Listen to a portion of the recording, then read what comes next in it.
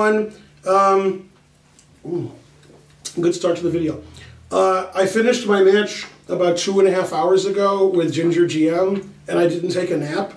So if I fall asleep, we're going to get one of our customers to complete the lecture. I didn't know who I was going to lecture on. I was thinking about doing me, because I was a great player in the past, but after today's match, I guess I'm not. So we're going to do Svetozar Gligorić for several reasons. And 99% is you suggested it, gentlemen in the audience, who comes to most of my lectures. But the other reason is, and that's like the 0.1% of the reason, a friend of mine named Giannis, whose son can't believe I even know who his dad is. Several years ago, he found out that Svetozar Gligorić exists. And he was like, what? Svetozar? That's the greatest name ever. So he was very pleased that that person existed. Gligorić was sort of like our last lecture with David Bronstein. He was a good player for about 50 years. Okay, I was a good player for about 50 seconds, and then my flag fell. Gligorić was born in 1923 in countries that may or may not exist anymore, and he died in 2012, pretty recently, at the age of 89.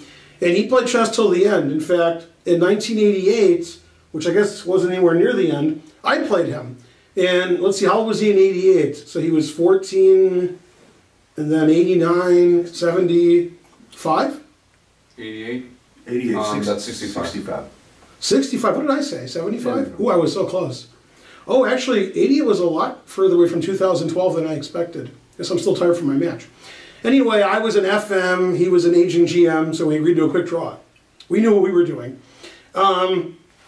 So I was lucky that I got him in 88 and not in, like, 84. Then things would have been different. He was the Yugoslav champion more times than anybody can remember. He beat almost all the world champions. Unless he didn't play them, then he didn't beat them. And he was probably top 10 or 15 in the world for at least 30 years. I mean, he was a really strong player. He won many, many, many, many, many tournaments. And I was actually reading about him before he died because he started doing something else like playing music. Let's see, does he even say what he... Oh yeah, he was a famous journalist in chess and wrote many books. And mainly they talk about his chess achievements, like playing for Yugoslavia in 15 chess Olympiads, 13 on first board, and winning all these tournaments. And they have his lifetime record against world champions. He won games against Erva, Botvinnik, Smyslov, Petrosyan, Tal, Spassky. It never beat Spassky, it says. No wins. Fischer he beat 4 times. Never beat Karpov and never beat Kasparov. But, he had a really good record against somebody. Let's see, I guess it was beat Petrosian 8 times. Wow. That's a lot of times to beat Petrosian. And he beat Smyslov 6 times. Those were guys who didn't lose very often. So he played against about 10 world champions and he beat almost all of them. He never became world champion himself. And yeah, in the openings, he's very famous for Ruy Lopez and King's India, which we're going to see examples of. And you can read all about him on the internet, but Gligorić was a fantastic player. I'm glad I met him the one time I did. That was in the World Chess Festival in St. John, New Brunswick in 1988. New York Times has an obituary about a chess player who wasn't the world champion. So you know the guy was good because you're not seeing a lot of chess player obits in the New York Times unless, somebody that you have to have an obit about, like Bobby Fischer. Then, okay, then you have to do it. And they even have a game of his. In fact, that looks very familiar, that position. So I think we're going to look at that game. And they talk about his whole life and non-chess stuff as well. Okay, let's look at the chess games. The first game is the funniest to me, and you'll see why when I show you. We'll flip the board. This was against an unknown player, Antonio Angel Medina Garcia, and it was played at Palma de Mallorca, which is funny because they said on the internet, which means it has to be true, that the player himself was a Spanish player, the player with white, which makes sense, and Gligorić beat him with the Spanish. Now, you're going to notice something very unusual about this game, and I don't have to tell you, you're going to notice. And we'll see who points it out first. Try to point it out before the game ends. Try. Okay, so it was a Ruy Lopez, and Gligorić was famous for playing black. Well, we call it the Ruy Lopez here in the US. In Europe, they call it the Spanish.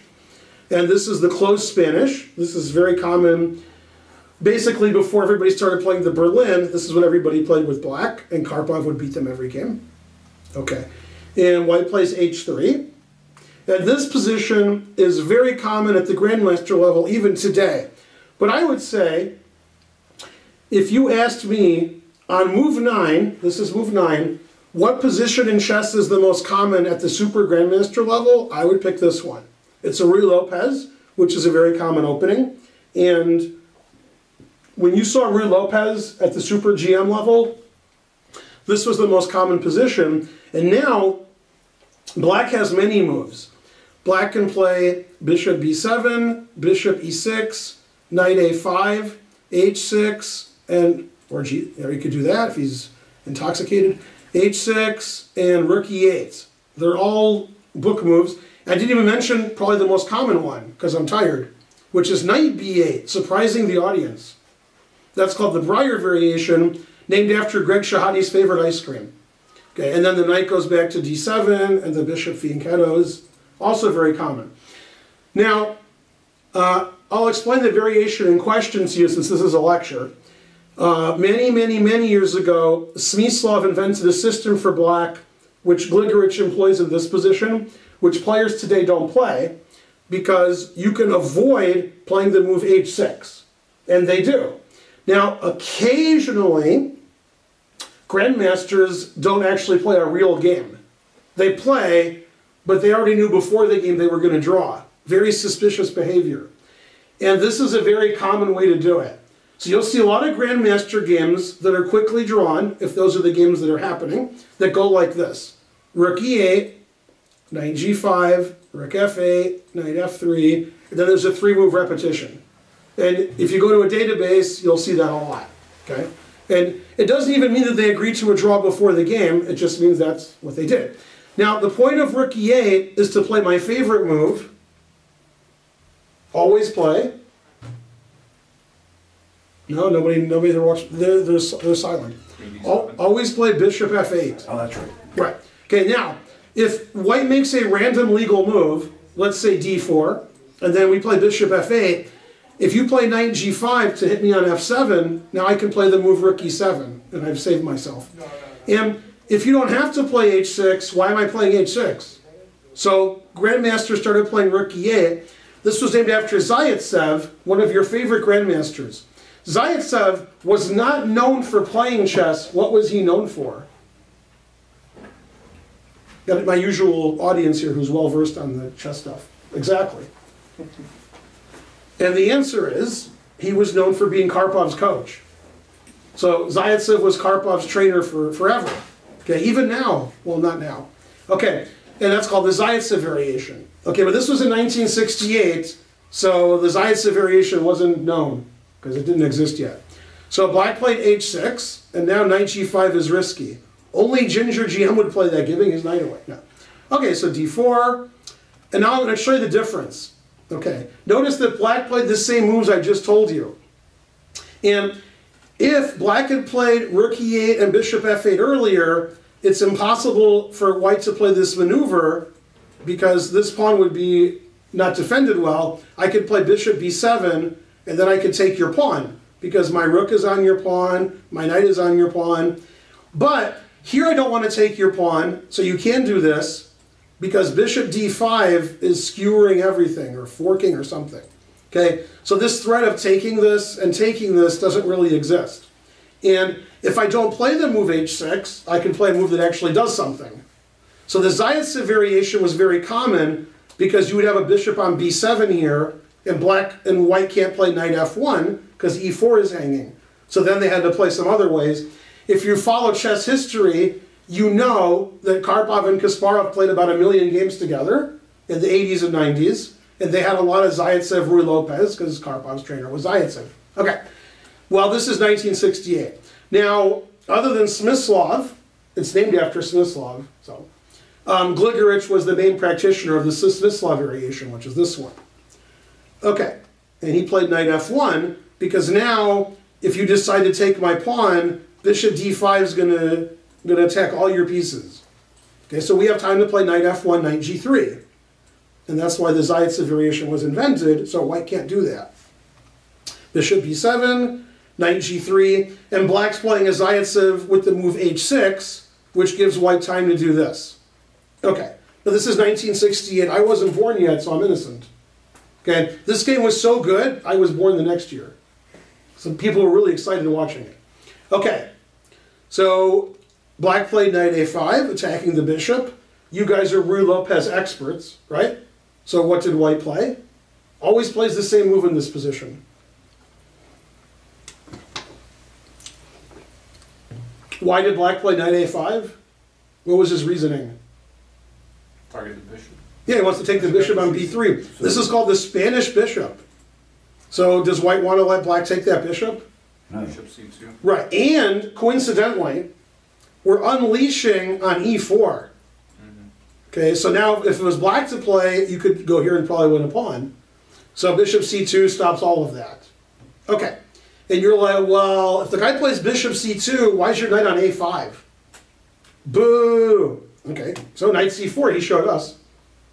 Now, in the Breyer variation, which I showed before you showed up, do you have a rating, by the way? Not exactly. All right, close enough. Okay, in the Breyer variation, black plays knight b8, knight d7, and you guys they were confused, like, why would you do that? Well, then the bishop has this nice open diagonal. It's not blocked by this knight. Well, it's not clear where the black knight is going, but I know this bishop just got a lot better. And the knight can very safely go to b6 if necessary, and then I can start punching open the center, rawr, which we're going to see in later games, but not this game. Okay, bishop d3, knight b6. And now, if you just walked in the room and I told you this bishop moved 100 million times, you wouldn't believe me. You would say, well, white played bishop d3 and then castled. When in fact, white played bishop b5, bishop a4, bishop b3, bishop c2, bishop d3. That's modern chess. And it was almost 50 years ago. Still modern. Okay, so it's sort of a blocked position, very boring. Naturally, even though you might think, well, Gligorić was a famous player, and this other guy we never heard of, why isn't Gligorić doing this? Why isn't he going rawr and crushing him? Because that's not how you beat somebody. One way to beat somebody is to make the game go a long time, and after 50, 60, 70 moves, if the player's not a grandmaster, it's likely they're going to make a lot of mistakes. If you trade all the pieces off, there's less pieces to blunder, as I pointed out in my match with Ginger GM. The more pieces I traded off, the less I could blunder. So by playing slow, positional, boring chess, Gligorić can outplay his opponent eventually. That's the plan. Okay, bishop d2, that's not a move I would consider. And if you ask me to explain that move, I'm not good enough. And a lot of people, when I have students and they make moves like that, and I'm like, so why did you go there? They always give me the same answer. I developed my bishop. And I'm like, I get frustrated. Obviously, when you move your pieces, you're trying to improve what square they're on. And I don't see why d2 is better than c1. I do see my rook can go to c1, which I'm not going to do. So I've never seen a Ruy Lopez where the pawn structure was like this, and white played bishop d2. That's a strange, very strange move. Okay, c5. Now, the knight was on c6, and then he moved his knight all around everywhere. Now his pawn c7 isn't blocked. And in the prior variation, where black is usually doing this, which I've talked about a lot, if white ever plays d5, black can play c6 and attack the pawn. So the knight actually on c6 isn't very good because it blocks the c-pawn and it blocks the bishop. So very interesting maneuvering. Now, if somehow the pawns get traded, either you take this way or you take this way, which gives you the same position. Now your bishop all of a sudden isn't defended because of your brilliant bishop to d2 move. Brilliant. Not really. Okay, d5, I understand that move. Bishop c8. This is the kind of move that a grandmaster plays all the time, confusing the... Because white played bishop d2 and black undeveloped his bishop. But you put your pieces on good squares. The bishop on b7 was a great square.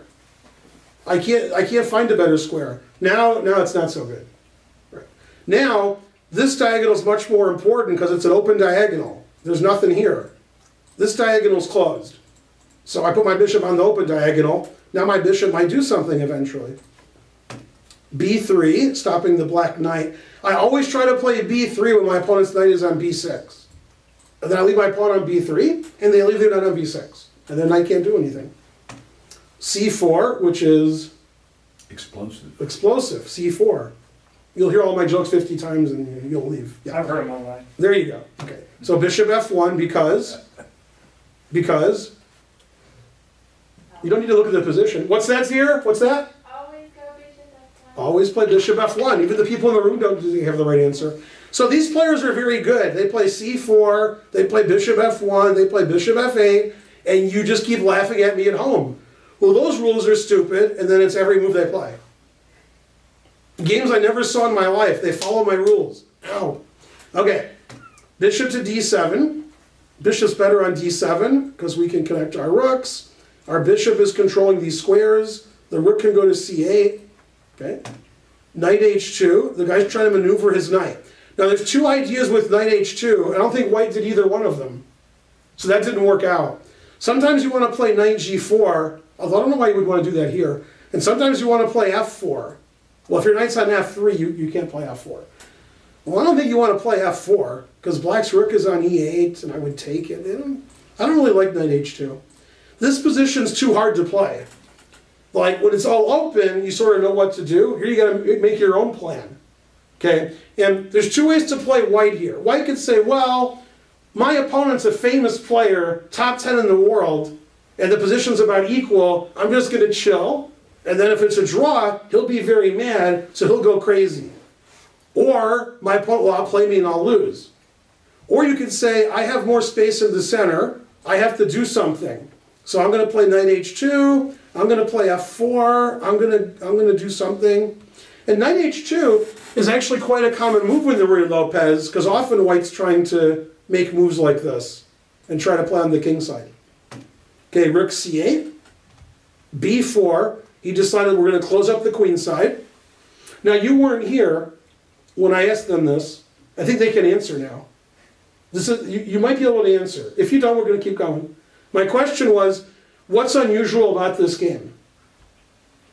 You might even notice now. No pawns have been exchanged? No, nothing has been exchanged. Oh, yeah. Right, what move is it? It's crowded. Yeah. 21. Yeah, is that what happens in your games? No. No. Right, when something gets traded, let me know. Okay, knight a4.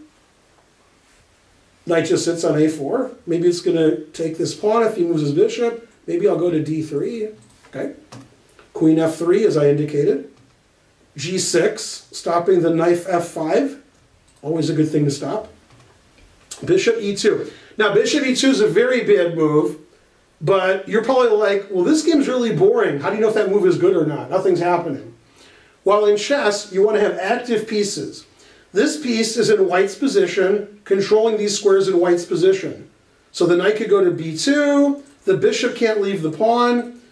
The queen, conversely, bishop e2 traps the queen. This queen has very few squares to go to. When I have my queen out, I like to have lots of ways to move it away in case it gets attacked. I don't like when my queen's out like that. So, and also bishop e2, the only reason I can find for it is to remaneuver my knight, but I don't, why is my knight here? I don't know. So white just didn't know what to do, so he just did nothing. And he thought, okay, I'll draw, I'll do nothing. Bishop g7, h4, Ginger GM would approve. Black has a very simple plan, in my opinion. The center's blocked, and the queen side's blocked. That's unusual. What part's not blocked? King side. King side. What do we usually do with black in these positions? We want to open the king side. What move is the general idea? What am I eventually going to do? What's the long-term plan? f5. f5. I'm going to play f5. And if I play like rook f8 and move my knight somewhere and play f5, I don't like that queen there. That's not good. Okay, so he played h4. Whew, I can't recommend that. And I assume the idea is if I play h5 and you play g5, white has a stranglehold on f5 now. Okay. So he played knight h7. He's going to play f5. Wait, was anything traded yet? No. Okay. h5, knight g5. And now, white has a tough decision to make, because if he trades for this knight, now this pawn is weaker, he got rid of his bishop, black has the two bishops. Eventually, black will try to get his bishop to this diagonal. It might take a while, but it's worth it. And eventually I might play f5, and I have the two bishops. So he moved his queen. Very dangerous, because the queen doesn't have a lot of squares to retreat to. I would say 0. When you move your queen out and you lose your queen, don't come crying to me unless you're paying me for lessons, and you can cry all you want. You can cry every hour. Get paid by the hour. Okay, f5. Now, the question is white losing? I'm threatening f4.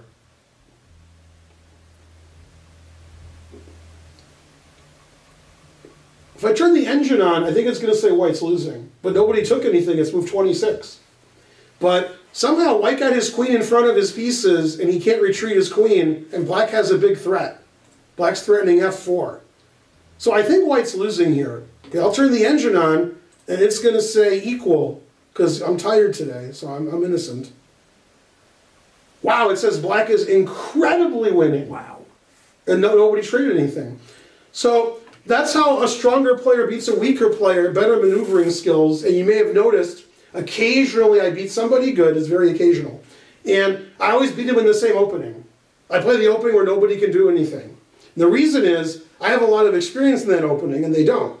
So I play this block Benoni, where nobody can move in the center, just like this. I move my knights around, they fall asleep, and I win. And I beat Mamajarov doing that. I beat Gazzoli, who you never heard of, and I beat Conrad Holt. Conrad Holt's not as good as Gazzoli, but you heard of him. Conrad Holt? Yeah. Oh, okay. And you haven't heard of Gazzoli? No. Yeah, see, I know my audience. Gazzoli's a French grandmaster. He's number 4 in France, number 5. He's one of them, 4 or 5. He's better than Holt. And in the Pro Chess League, I'm naming games that I won against strong players. That was all in the Pro Chess League within a 3-month period.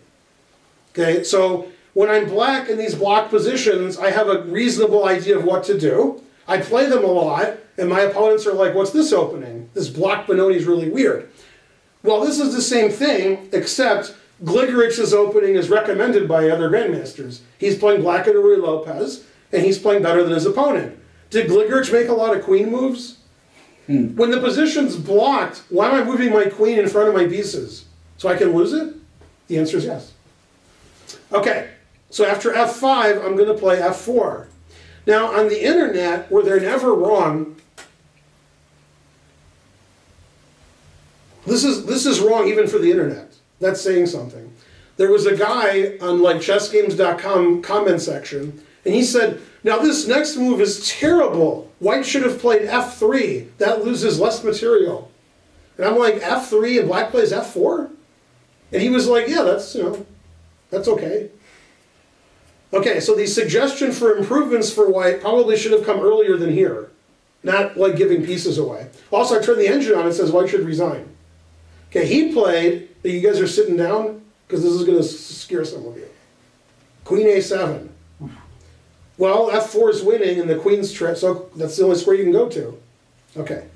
Then f4. Now, I wanted you guys to remind me when something gets traded. Okay, move 27. Okay, knight f1. Rook a8. What did white do? Where can he go?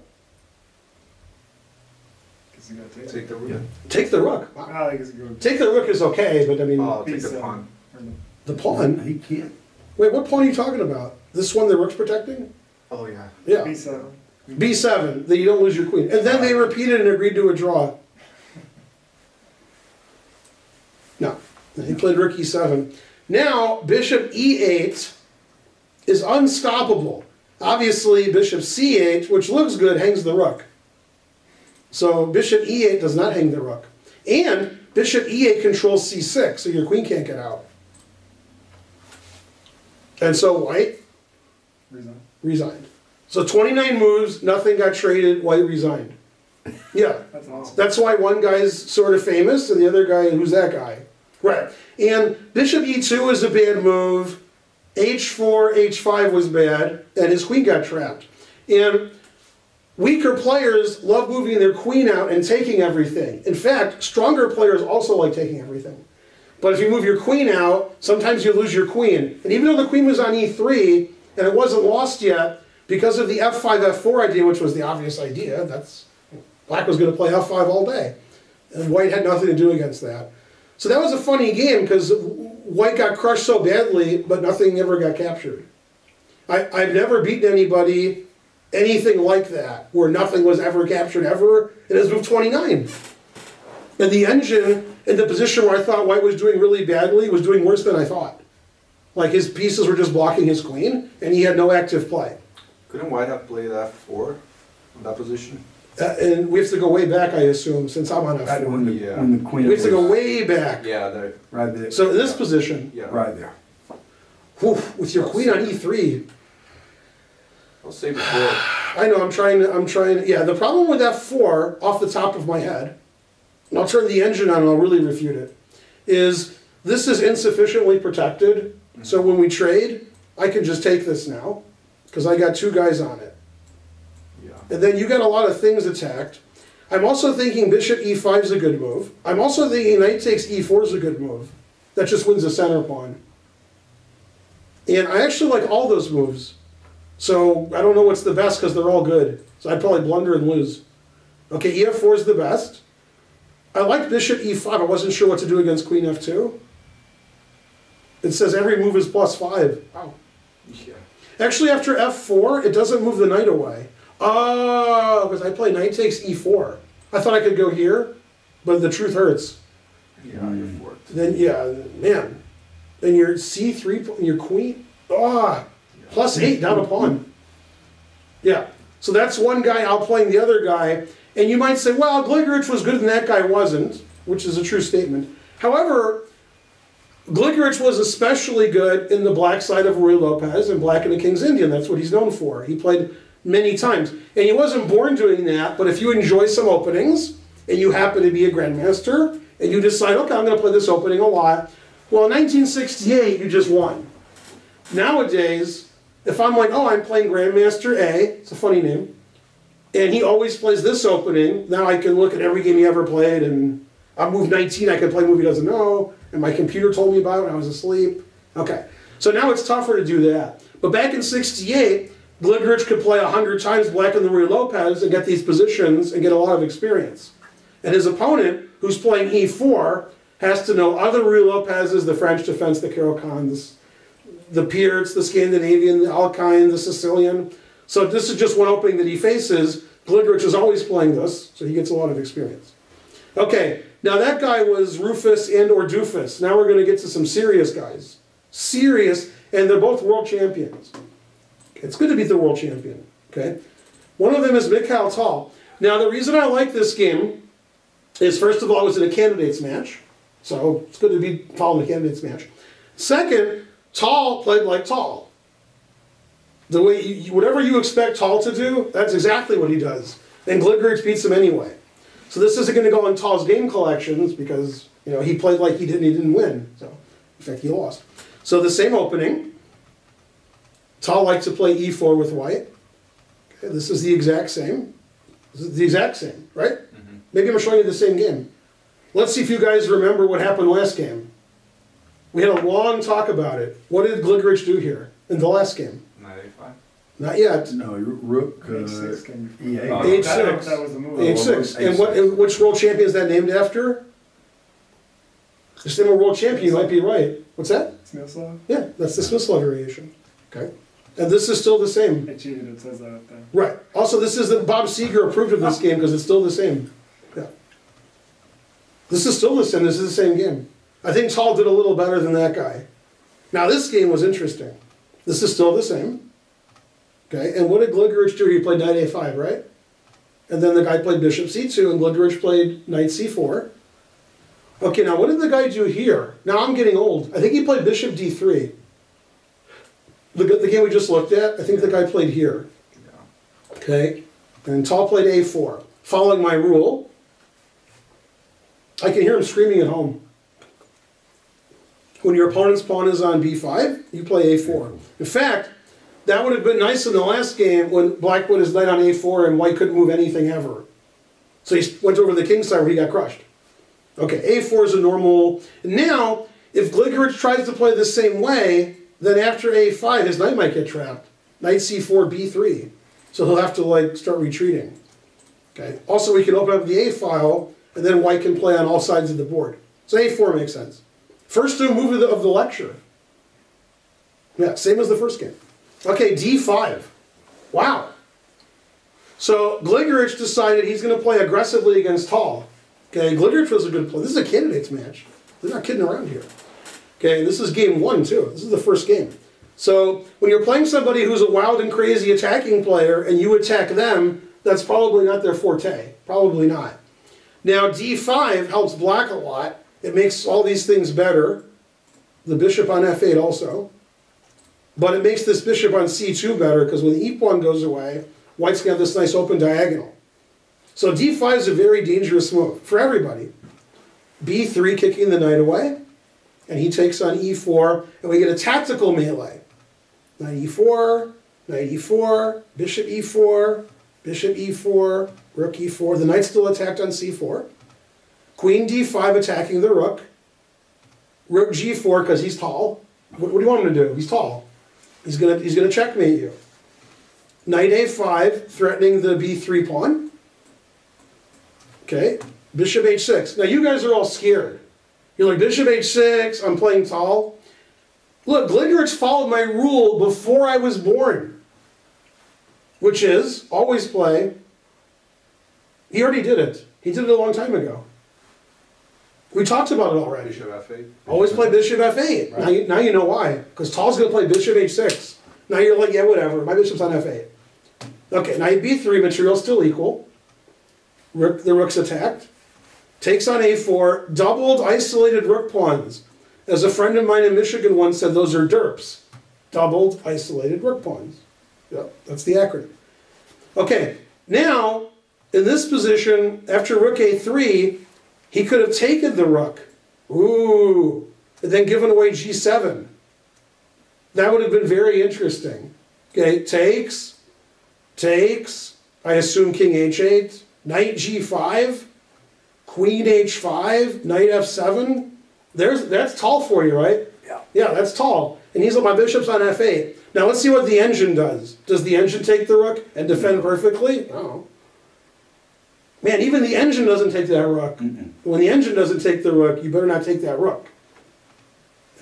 So let's see what the engine says about this. Now it says white's winning. Yep. Oh, this is a funny variation. After king f8, you can discover check and then win the queen. Yeah. Okay, and if you play king h8, as I indicated, knight g5, and the computer says incredibly winning for white. So that would be tall versus somebody else. They take the rook, tall mates them, they're like, tall is the greatest. This ain't a lecture on tall. It's a lecture on Gligorić, so Gligorić didn't take the rook. We can see tall was pretty good. Probably rook a3 was an unexpected move. Okay, so he takes on a4, leaving his bishop on f8. Rook takes a4. Rook b8, activating his rook. Rook takes a6. Now black's down a pawn. Now it's equal material. c5, attacking the center. Black's down a pawn, but he's going to win it back. Bishop e3. Rook b4. Wow, he's really attacking that pawn. Queen b7, attacking the rook. Rook goes to h6 like you guys would do. This looks like I'm showing you a tall game. This looks like tall's going to crush Gligorić. What a potzer. But bishop f8. Bishop's on f8. She takes on d4 and he's like, what do you want? Rook b1, winning the queen. Solid. So that was very nice. Knight takes d4 with this discovered attack.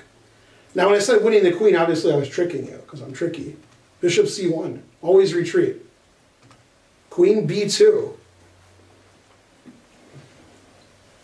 So if Tall had won this game, this would be the greatest game ever. But Gligorić won it, so it's the greatest game ever for him.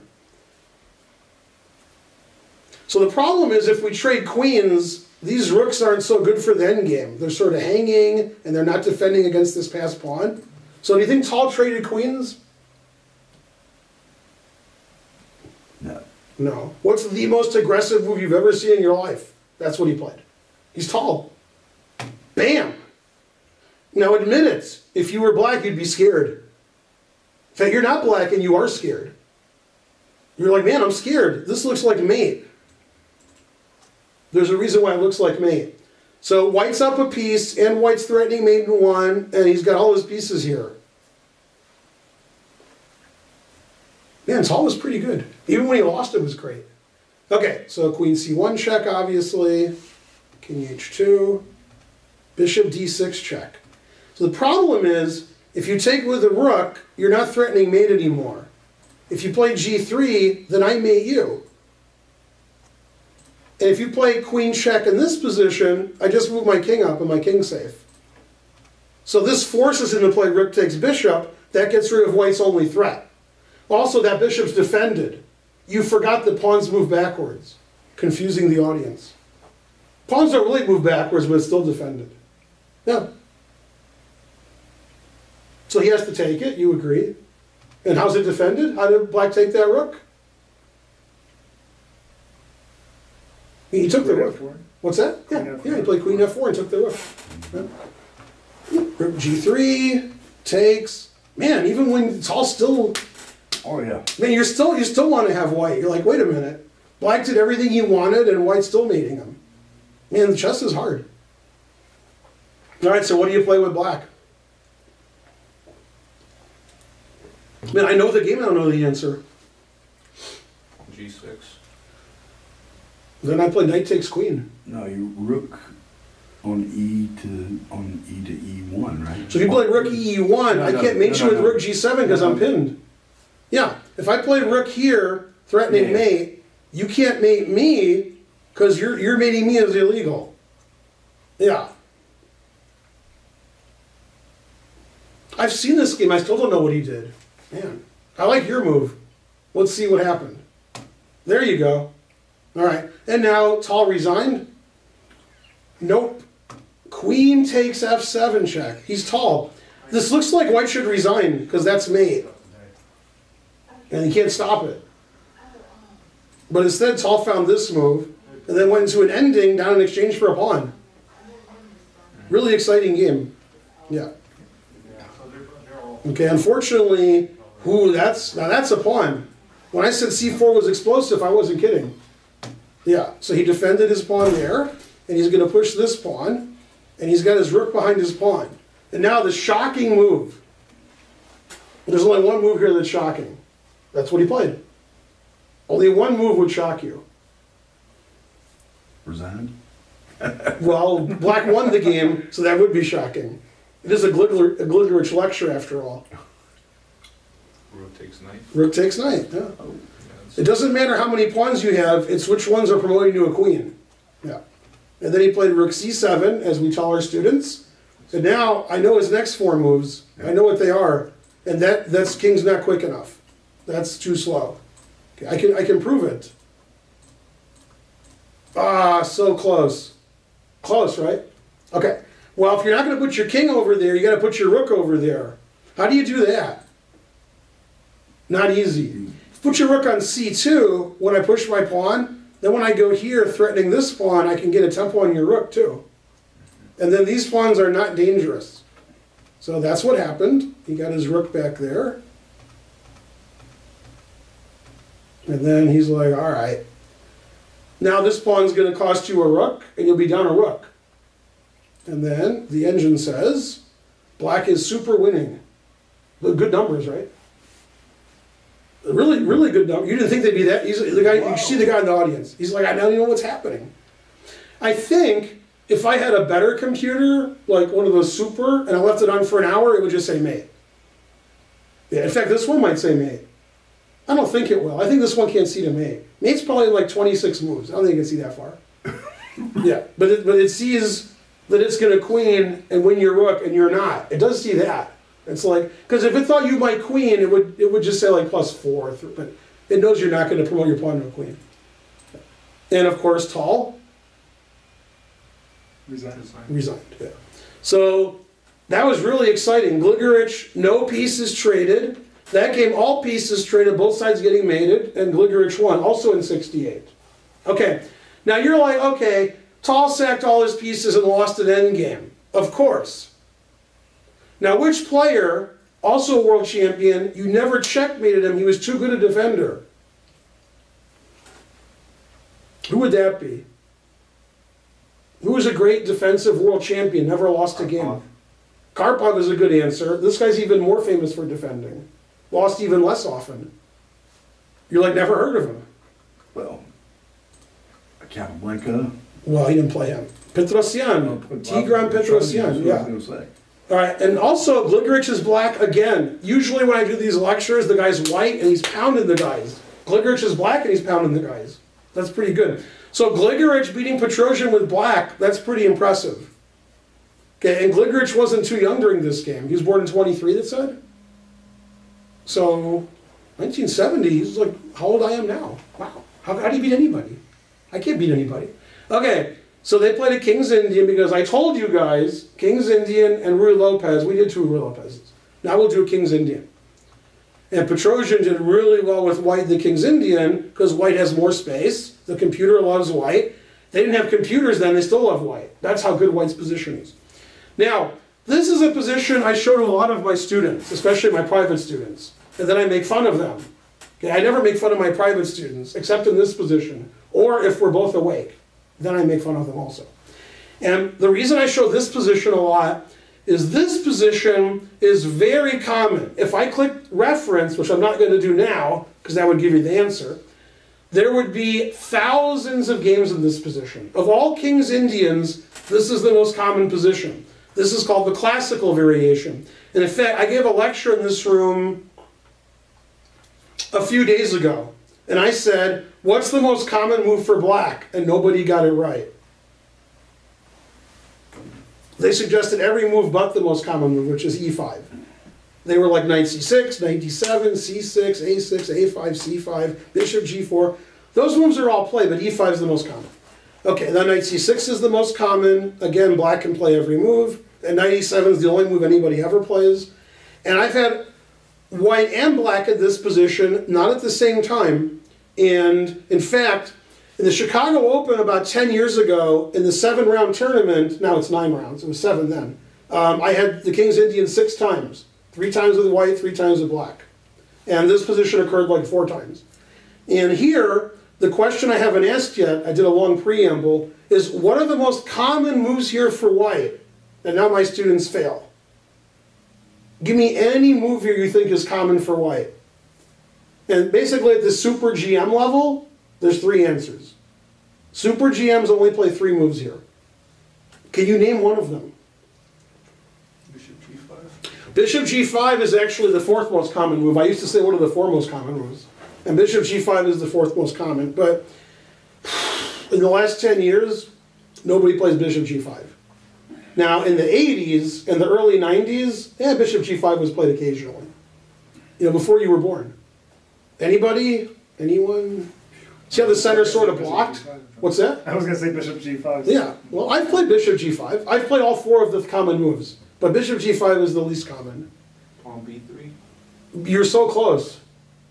You couldn't be closer.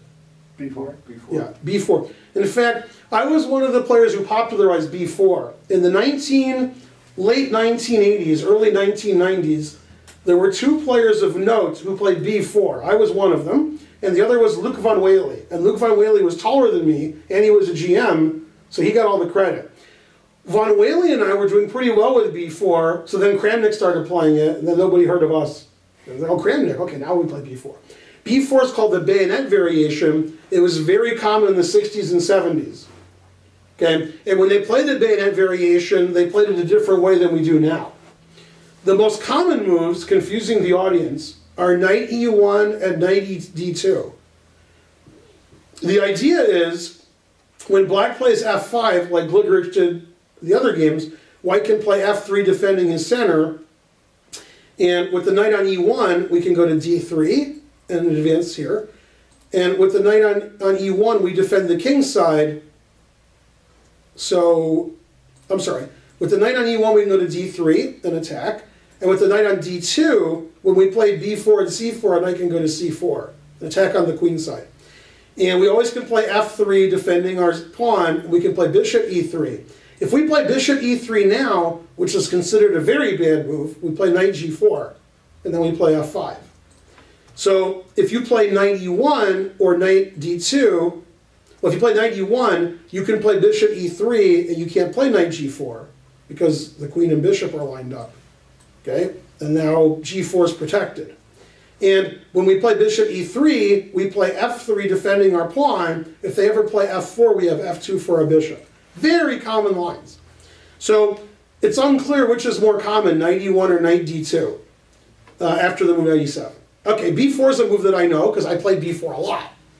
Now, the two most common moves for black, knight h5 to play f5, and a5 to try to slow white down.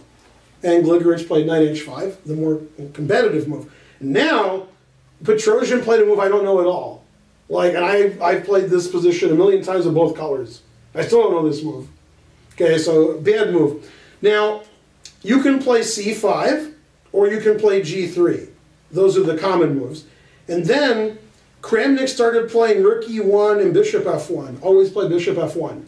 Okay, and the old main line was c5, knight f4, takes, threatening the knight, and then rook c1. Okay, and then people started playing g3 and said, instead of c5, and said, well, you can't play knight f4 anymore. I've played both moves. I play g3 now. Okay, so he played knight d2. I don't know this move. This is a very strange move because here's why it's strange. You could have played knight d2 here, which is a very common move, and now there is no knight h5. The white would just take it. Then you could play b4 later. In fact, the most common move here is c5, which tries to stop b4. So I've never seen b4 and then knight d2. Nah. And I guess because of games like this, people really stopped playing it. They stopped playing it before I was born. So, okay. So knight f4, a4, another strange move, f5. I mean, black's getting all of his attack now. Bishop f3. I've never seen knight d2, bishop f3 in a King's Indian. Probably because of this game. They're like, if Petrosian can lose with white, let's not play this way. And again, I wasn't playing chess yet, so that's probably why I don't know this line. Okay, g5, obviously. We want to play g4. Okay. And I actually have a rule for my students. When you're playing chess and you're both doing stuff on opposite sides of the board, the rule of thumb is whichever side you're looking at, that's the side who's doing better. And none of you are looking at the queen side. You're like, oh, g5, g4, knight f4, and you're like, I'm scared if I'm white. If I'm black, I'm not scared of that. Okay. So this is better for black. Black has the attacking chances. White isn't doing anything yet. E takes f5, following my rule, always play e takes f5. He waited a little while. Okay. Knight takes f5, and he played g3. So when you take on f5, the good thing for white is he gets e4. He gets to put his knights there and his bishop there. And the bad thing is, you know, black gets open f-file, his knights are nice, his bishop is open. Okay, g3, moving pawns in front of his king. Poor Tigran Petrosian, always defending poorly. They actually got that one, that was good. Okay, knight d4, sacking a piece. That's how you beat Petrosian, you sack a piece. You got to take it, he sacked a piece. This is actually one of my games with Simon Williams. He sacked a piece, taking it was crazy, and then he kept leaving it there, so then I took it. And then he didn't have any compensation. He figured if I didn't take it the first couple of times, I'm going to take it later. Well, here, black's got a lot of compensation. He takes the bishop, plays g4, and he's crashing through on the king side. Queen h1 is a really funny move. The engine doesn't like that. The engine plays queen d3. It's queen h1. That's crazy. Okay, now this is what we call long-term compensation. Black isn't winning immediately, but I can tell you many good things about black's position. Number one, I have the two bishops. You don't. Number two, that's looking pretty good. Number three, the g-pawn's missing, so your king is exposed. Number four, your queen's on h1. Okay, so because of all of this, I have compensation for a piece. I got lots of stuff going on. I'm not going to win my piece back right now, but I'm going to build and build, and my position is going to improve. Okay, bishop b2, bishop f5, just developing his bishop. He's like, I have enough compensation for a piece. This knight is pinned. I'm not worried about knight e4. You can't move your knight. Rook e1, controlling e4 in the e-file. f3, trapping the queen. Knight e4, queen h4. Again, black doesn't have a forced win. Black just has more than enough for a piece. And now you sort of realize why Petrosian played queen h1. He doesn't want to get mated on h2. He's pre-defending it. There's no attack on h2. Also, getting mated on g2 would be bad. So you can see if white's queen was here, he would have a lot of other issues to deal with. So the queen is stopping black from mating him. Unfortunately, his queen's trapped on h1. That's not so good. Okay, h3, he's got to get his queen out. Bishop e5. Wow, nice bishops. Played rook e3, and this was an analysis given by ChessBase, which was takes, check, bishop takes c3. And now, if you take with the bishop, your knight's not defended sufficiently. If you take with the knight, this is really annoying. Okay, you guys are like, yeah, I agree with that. Okay, so he can't take on g4, so he played rook e3. G takes h3. Queen takes f3. Bishop g4. Man, this looks like Tal has the black pieces. Yeah? This is looking like a lot of attack. And again, I like to show Morphy games.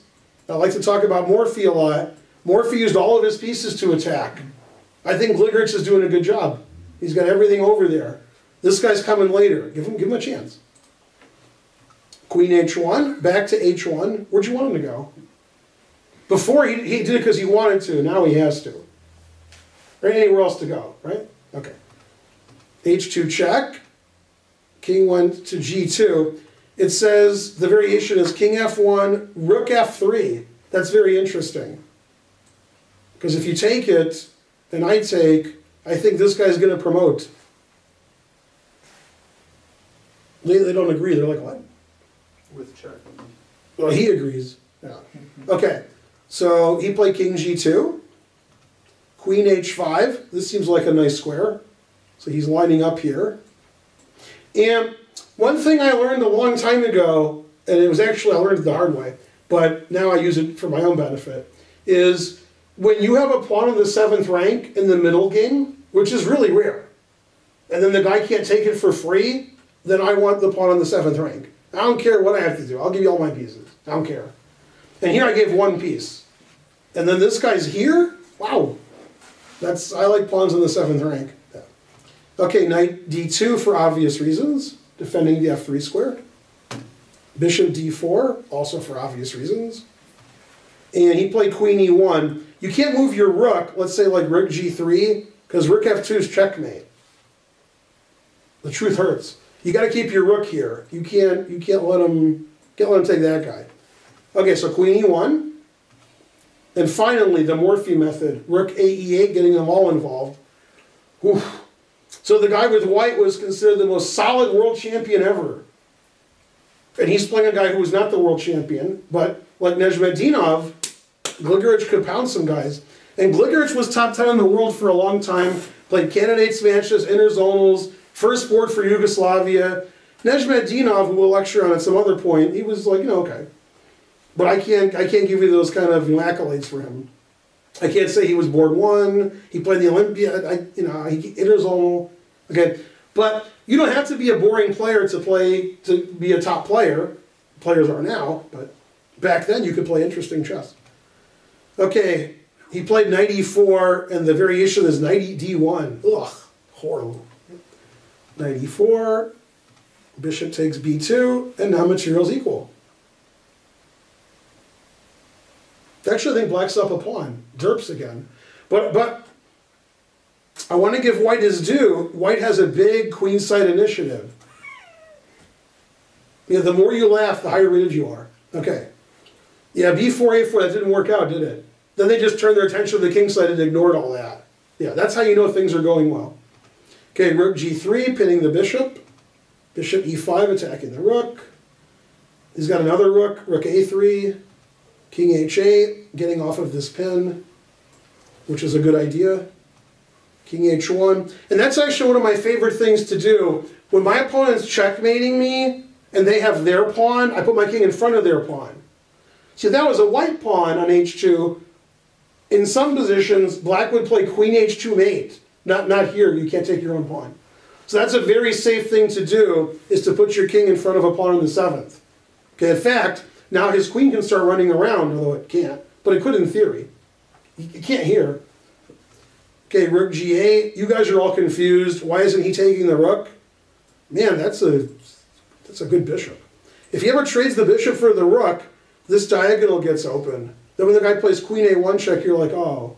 When the guy plays knight f6, because your bishop isn't on e5, you're like, oh. So that's that bishop. Now that's a bishop. And we had a lecture in this room on a Sunday about 2 weeks ago. I talked about exchange sacrifices. So I think Petrosian would be very happy to lose that exchange and get rid of that bishop on e5.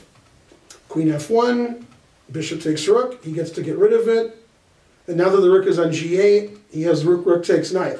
And this was a tactical mistake by Petrosian. Petrosian's queen was defending the e4 knight, and he played queen f1. And now he saw in this position he could take it. Obviously, that doesn't make any sense if the white queen is on e1. You could just take back. Now, the only way to take back is... How do you take back on e4? Knight e4, which obviously loses too. Bishop f3. Man, now...